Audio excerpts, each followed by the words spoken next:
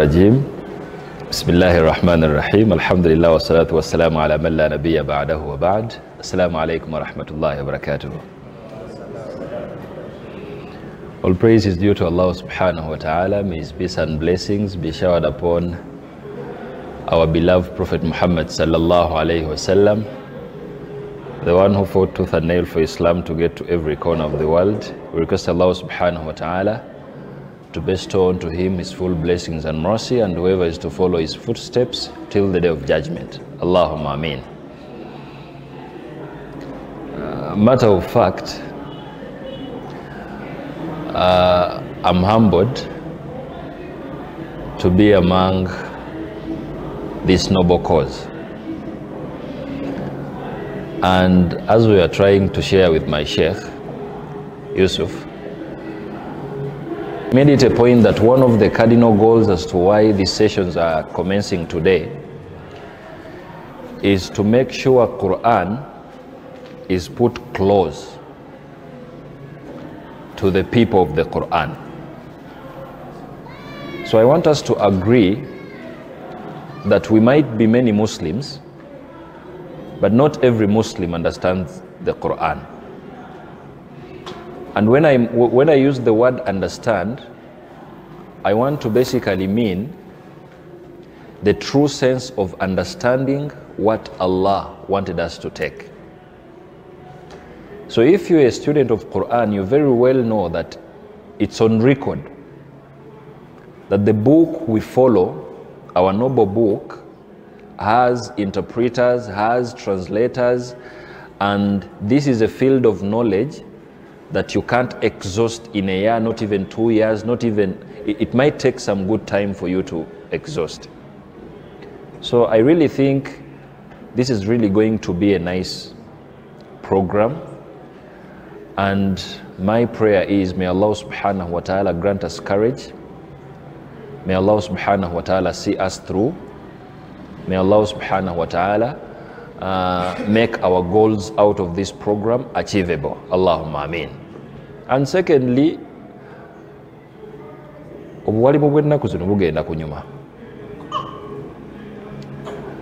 it's because if we are more than ahead today here, different professions, netukungana with one goal of trying to understand the holy book Quran, Allah isi chintu kitono.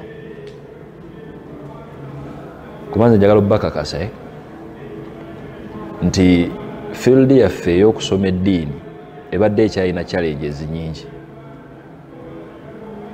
okutuuza more than a profession ng'ate ffe bavubuka. Just imagine what will happen 10 years from now. Maybe someone will see an engineer somewhere thinking you're ignorant about the Quran. Little did they know you're a student of the Quran and you've dedicated, invested time into understanding the words of Allah. So it clearly makes a channel for us. Today people think that if you want something to do with the Quran, you really have to be a sheikh. Then zero. You can't say anything about the Quran. But the principle is, Arabic is just a language that gives you access to the theology side, but don't judge yourself, don't be limited by the language not to understand what Allah wanted. And I believe it's one of the reasons as to why these sessions are being put in place. Without wasting any more time, I'm having now 20 minutes. I wanted to use these 20 minutes to discuss some of the benefits of this book we are having. And I made it a point to summarize whatever I'm going to discuss in 3 benefits. Benefit number 1. The book we are reciting, we are trained from the epistemological view, because we believe that elimu yaffe tugijja mu Quran. That's on default.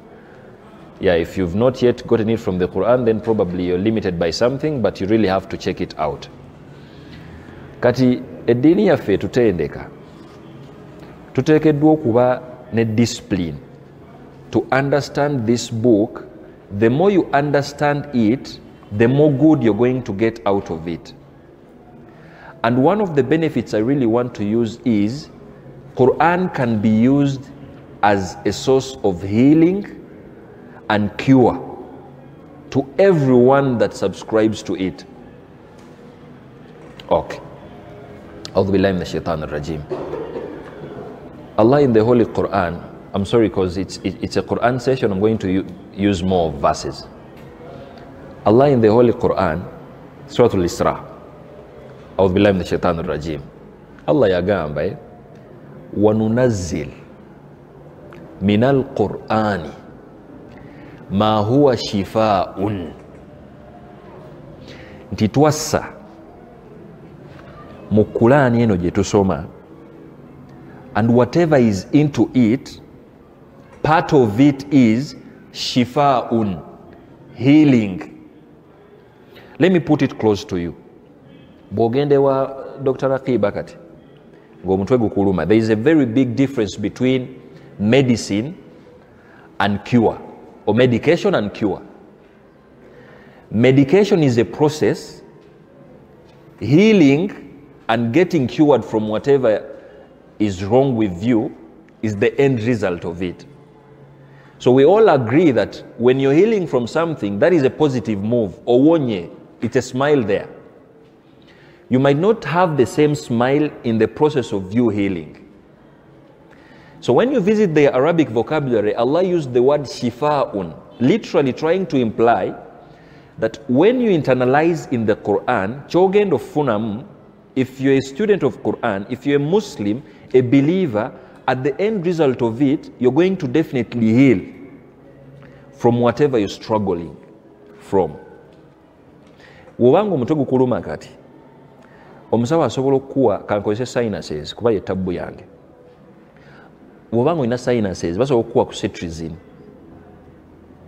Cetirizine nayo watuuka n'atakukolera. Naye nga bulwadde bwebumu, that is medication now. Ne bakulinyisa ku ddala n'ogenda ku Dexa. Ogenderera naawo. Olina ne wotuuka Dexa n'agaana ne bakuwaako ne ku birala. That is medication. Obulwadde oyina bumu, but there are several tablets you might take to make sure you get to the healing. Kati Allah okukozesa ekigambo shifa'un, what I wanted was teyayagala tuyisa mu story eno wakutagala. Because the end result is, the fact is, no one that is having a problem, a disease, mental illness, physical illness, okujjako nga when you internalize with the Quran, definitely you're going to get cured.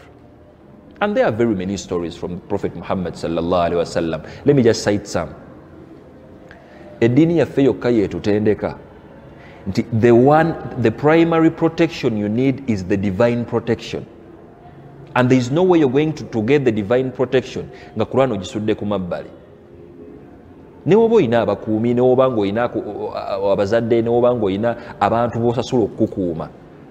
The divine protection is the protection you're going to move with buli wonna w'obeera oli, and every Muslim needs that. This is why when you visit Abu Huraira's narration from Prophet Muhammad sallallahu alaihi wasallam, you will get to know that when Prophet says that when someone recites Ayatul Kursi in the night before sleeping, Allah bestows onto them protection for them, for their family, and for their neighborhood. So basically this is Quran. Karogeno kulabanga amazima gali nti we are going to get cured from our challenges, mental challenges, physical challenges, blah blah, when we use the Quran. And that's the number one benefit. The one question is, are we Muslims, believers that believe that Quran can really do that for us? Because remember, one of the conditions for you to get to that benefit is you really have to okukakasa. You have to be sure that magic is going to be done. Naye nkakasa tetunnatuuka waawo. kubanga ndoza Allah wabata nakugezesa bulungi even when things turn south ebiseera ebisinga ebirowoozo byonna biddukira mu ddogo kuleetera ekyokulabirako katugambe nti olina osoma n'omuyizi nga mulogo ne mufunamu obutakkaanya nakugamba nno nti udhaifa onvumye kale nakoma oba ofuluma bwoti n'owona booda okukuba oba otuuka ewaka ne bakubba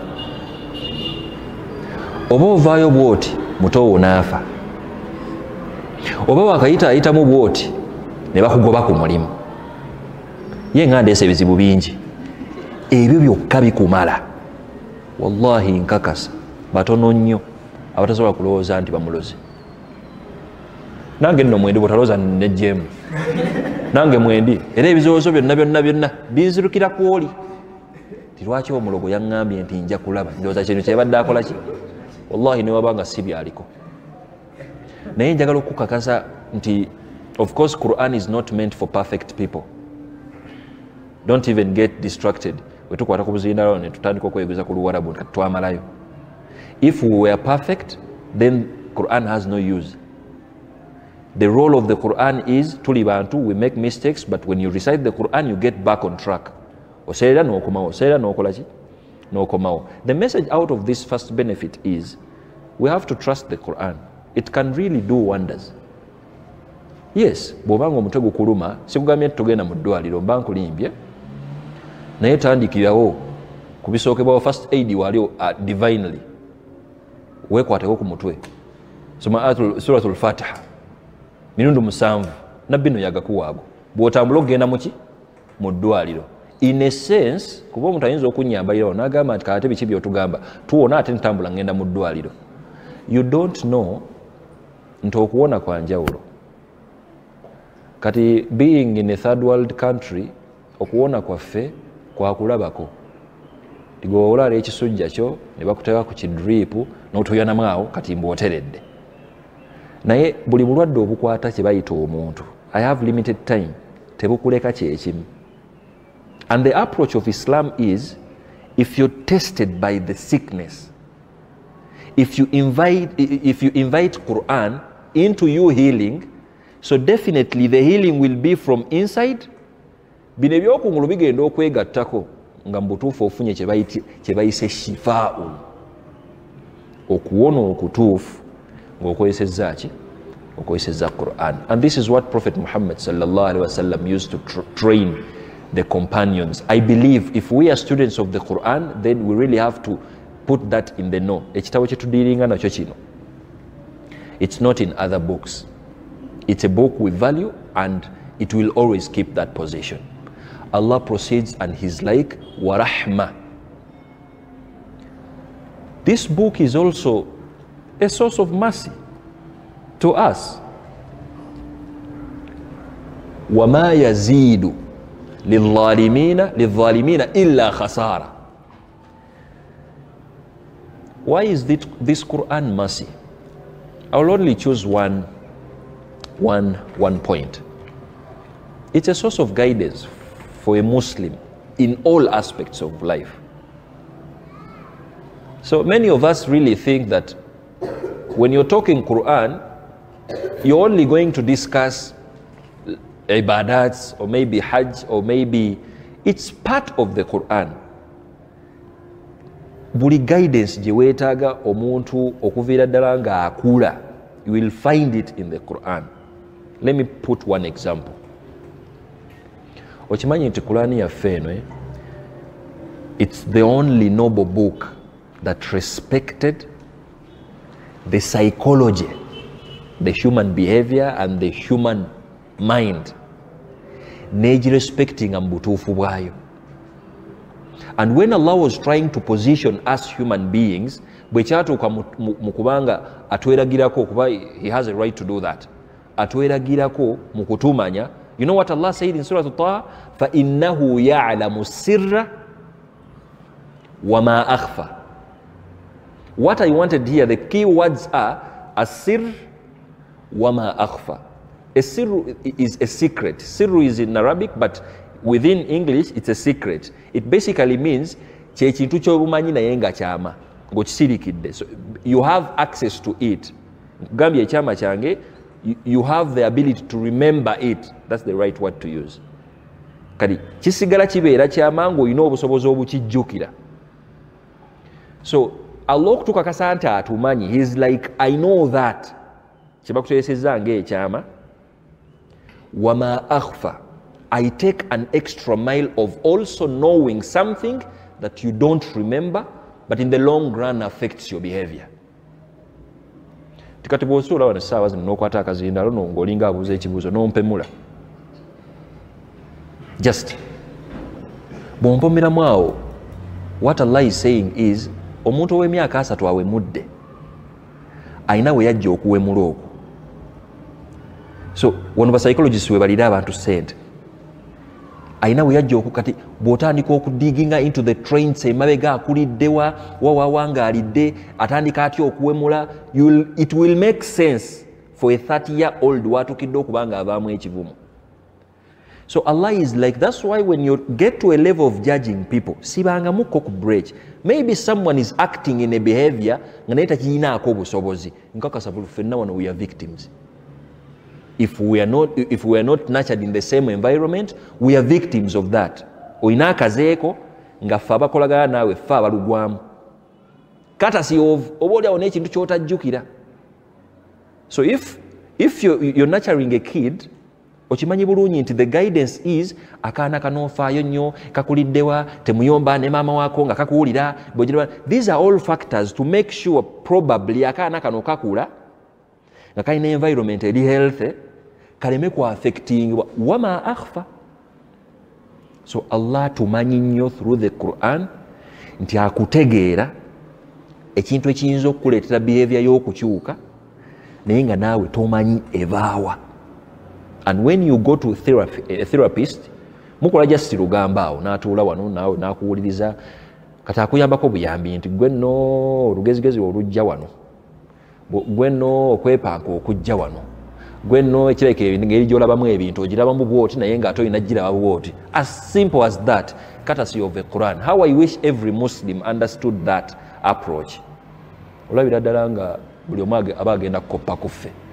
I believe many of us okumanya kwaffe ku Qur'ani kutono nnyo, me inclusive, naye ng'oba oli awo, if we invest time into learning more of the Quran, we are going to be rich in knowledge, we are going to be rich in disciplines, we are going to be rich in all kinds of disciplines, and nuj, of course. May Allah subhanahu wa ta'ala grant us that blessing. Allahumma ameen. Now, the second benefit, Quran is a source of tranquility. Yeah, it's a source of tranquility when you just listen to the Quran, when a beautiful recitation is going on. Sound engineers know what I mean. Nti awa irimu eno yatuuka wala bannaye era omuntu atayagala kunoonya kumanya nze musaasira. It's only a year back I got to understand anything to do with sound. Baleeta bakakensa abasoma sound.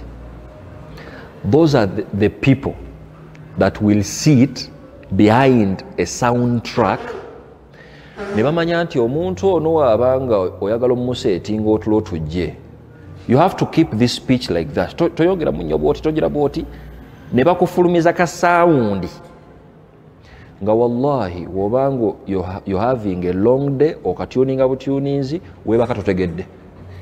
True or false muli wano mubuwuliriza tebuliyo tekisoboka? Kisoboka. Ne batuninga n'okutuninga sound. These are professionals behind this. Ogenda okulaba olwananga ne sheitani tekuta bakufuna dda. Bakutuningira sound katono wabanga afunye vibe. Twetaaga pitch eno muwanike mu bwoti. Akemu bwati. Tasobola butawuliriza sound eno nga asanyuse. What we do, we react to that. Boba maze ekyabwe, they lay out something. Nemukubakerere abaana abo mugira bwe muti ye sound ngasa buse mugande ku music becha ye bakimaze. They have tapped into your natural trains. Kigenda kubeera kizibu okulwanyisa search nga totudde wansi oba tetutudde wansi as Muslims to also use our sound engineers. Guess what? Our Quran does it all. Aren't you aware that Prophet was like, Laisa minna man lam yataghanna bil Quran. Omuntu asoma Quran nga alinga asoma empapula z'amawulire. You're not following the Prophet. And these are all principles that guide us kubanga bw'osoma obulungi and you listen to the Quran with the whole tajweed involved in it. It is a beautiful sound, which sound is going to cause tranquility. Of course, if you've already started that journey, you know what I'm talking about. And I normally say, get used to that. That recitation in the long run will be a therapy for you.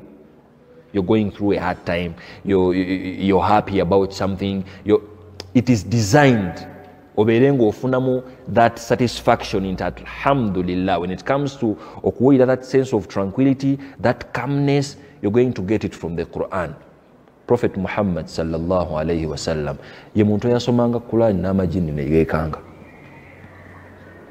Suratul Jinn, a'udhu billahi minash shaitanir rajim. Qul uhiya ilayya annahu istama'a nafarun minal jinn. Prophet was like, little did you know, I've got revelation nti amajini gampulirizanga nsoma.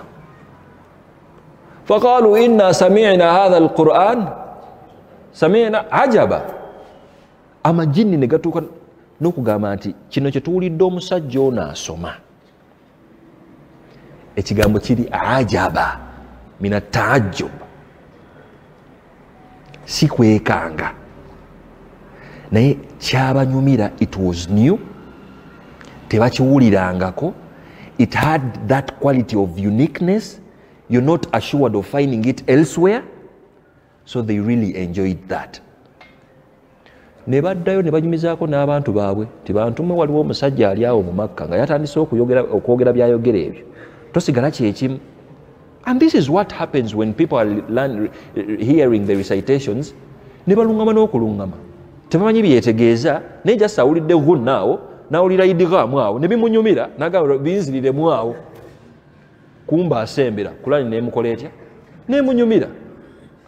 Yaba alowooza oba oyimba. That's how they term it. Byoyimba binnyumira. Tamanyi bumanya nti these all principles of tajweed, actually tajweed means tahsin, kulungiya. Tetwagala nnyo ojje wano otugambe nti bannaaye nze nsomamu just bubi bwentyo kubanga njagala saagala sheitaani enkeme eyinza okunga nempuliranga ali mu kweraga kati mba nsoma busomi bwentyo. That is your battle. Totuyingiza mu bizibu byo. When you open your mouth and you're going to recite Quran, tebitukwatako. We need a nice recitation from you. And that's why when we are choosing the imam, Prophet was like akra'ukum. One of the meanings out of it is someone who perfects their recitation. Your recitation will never be perfect. Ngoyogera bwogezi. Never. And you will only find that in the Holy Quran. Abantu bakimanyi. Nze nkigaba bayizi bange okwekwasa n'otuyingiza mu ttabu yo nti bannange nze wembanga nsoma Quran wenti nze mbanja n'ensoma musomi kubanga abantu bajja kumpaanawaana nnyo, abantu bajja kunnemesa niya yange etagale. Train your spiritual side to overtake that. Kimanye nti ffe wonna tusomera ebinyuma tujja kukuwaana kuba otukoledde ekintu kye tutalabangako, tujja kwagala otuddiremu otukole ki. Temuwulidde Quran ekaabye wano. Kye yatusomedde Quran wano ennungi naye jati n'atusomera Quran enkola etya nga toyagala bamalirize. So tulwanagana music eno ate mwabasoma obulungi mukomaawo mutuwongere musome obulungi tubakooye like that. It is the sense of that okuwulira that sweetness out of that. Amajini sige gokka naye n'abantu abataali basiraamu used to enjoy prophet's recitation. Nabbi alina tendensi nti ewaka ewuwe azuukuka ekiro n'asoma Kulaani mu lwatu. 10 minutes kale inshallah maliriza ne kana akadde kankutte. Nabbi yalina tendensi nga ekiro azuukuka n'asoma Kulaani, so definitely yali asoma bulungi. Saba Allah tusinkanyeko ne Nabbi atusomeremu. Abakulembeze b'omu Makka, Abu Jahal, Akhnas ne Abu Sufyan, 3 of them be batula ku executive y'abatali basiraamu ne bawulira nga kibasusseeko. What they used to do, it is an authentic tradition, si kiboozi, nga buli omu atambula ekiro ekyo ne bafuna ensonda ku nnyumba ya Nabbi ekiro nga buli omu atuseewo tamanyi, for one reason, okwebbirira bawulirize. Kati obudde buba bunaatera okukya, buli omu n'atandika okutambula nga avaayo nga basisinkana mu kkubo, buli omu nga yeebuuza how come we are here. Ne bakkaanya nti amazima Kulaani yeebasise. Abu Jahali fataahadu, Abu Jahali n'avaamu akagamba nti amazima gali nti twandikomezzaawo kati ekitimba kitukutte, naye abantu bwe banaawulira nti tubagaana okuwulira omusajja ono ate ffe twebbirira tebijja tukugira bulungi. Ne bakkaanya. Fi laylati thaniya, the second night, ne bakomawo buli omu. Narration zigamba nti bebbirira n'okwebbirira bajja leetireeti, buli omu yali alowooza nti azze yekka, era ne baddamu ne basinkana nga bavaayo. N'ogwokusatu it's the same way. It's because the recitation was sweet. Luvannyuma nnyo ne bakkaanya nti omusajja oyo asoma bulungi. Abu Sufyan agenda wa Abu Jahali n'amugamba nti omusajja oyo byasoma ebyo obulabamu amakulu. Abu Jahali n'agamba nti sibirabamu nnyo makulu, kavubuka katwesibako bwesibi, just nange sibitegeera lwaki teeka kandoga. Olwo yafa si musiraamu. N'agenda ewa Akhnasi n'amubuuza nti kiki ebintu ebyo bitegeera otya? Akhnas was like, udrikul ba'd wala udrikul ba'd. Ebimu nzija n'embitegeera ate obimu nesibikola ki? Nesibitegeera. In the long run, Akhnas reverted to Islam. But what I wanted is, Quran is a source of tranquility, and to all reciters here, don't do us injustice. Invest in reciting well. Okuja wano gwenda kusoma we kati tukulinaako buzibu. But if you think you're going to recite for someone, please, you have to invest in perfecting that, because it's a source of tranquility that we get out of that. May Allah subhanahu wa ta'ala grant us that understanding. As I'm winding up the last factor, Quran ene etukuuma from abalabe betu tamanyi. And this is the divine protection bit. I want to use the narration of Abu Huraira after the revelation of Tabbat Yada Abu Lahab wa Tab. This is Surah no Yakka, and it was cursing Abu Lahab and the wife, Jamil. So when the wife understood that Muhammad oyo atandise okunjogerako ne bba wange nti tuli bakolimire kangendeyo, she marched n'agenda. Prophet was literally with Abu Bakr around the Kaaba. Omukyala najja with 3 aims. 1, kumuwe mulamu. 2, kumuswaza. Some narrations were like yajja n'amayinja nga obusungu bwe bunaabugize bulungi bwati nga amukanyugirako ne kumaki ne kumayinja. Bw'atuuka awali Nabbi ne Abu Bakar, n'agenda wa Abu Bakar n'abuuza nti Muhammad aliwa. So Abu Bakar tekitegeera, alina omusajja gwe banoonya, and Jamil is busy asking ono aliwa. N'asirika n'amuddamu nti aliwa, n'asirika nga takitegeera. N'amugamba nti omusajja oyo mmunoonya kubanga mpulira muno wano munjogerako nga bwe nasiraana ne bba wange nga bwe twasiraana. Olabye omukyala ali responsible kati alwalira bbaawe embu. N'atambula nga talabye Nabbi, n'addayo. Abubakar n'adda ewa Nabbi, and he was like, what just happened here? Omukyala oyo azze nga ayagala kukutuusaako bulabe. You just literally here with me. Lwaki takulabye? Nabbi n'amusomera aya. أعوذ بالله من الشيطان الرجيم. وإذا قرأت القرآن. If you happen to be amongst the students of the Quran, nojitegera, nojemanyiza, you're familiar with it. جعلنا بينك وبين الذين لا يؤمنون بالآخرة. What Allah is going to do, Allah is going to definitely put an opaque substance between you and whoever that doesn't believe in the last day of judgment. The reason is the difference between a Muslim and someone who is immoral religiously is you know you're going to be accountable. And whoever doesn't believe like you're believing, so it is a factor that Allah chose but literally buli muntu atakwagaliza nga magic Allah akikolako. Hijaban mastura. Allah protecting her from all that.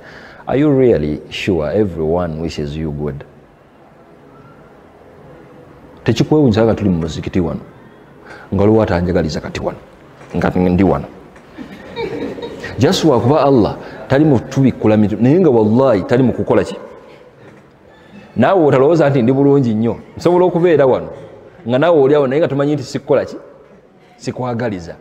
The only option we are having is to seek Allah's intervention into that.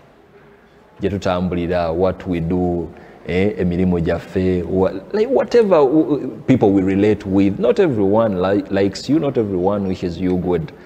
But when you're a student of the Quran, the benefit out of it is Allah is going to do magic. To Allah, and you're really going to enjoy the protection divinely. Olemefuna bukosefo bwonna bwonna waliwo n'abeebiiso evil eye al-ain